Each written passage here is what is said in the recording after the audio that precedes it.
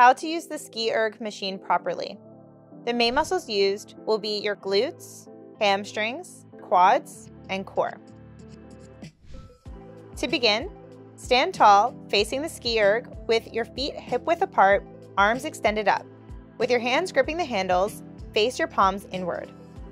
From there, hinge at the hips with a slight knee bend, bracing your core, push through your glutes, and pull the handles down while keeping your arms straight.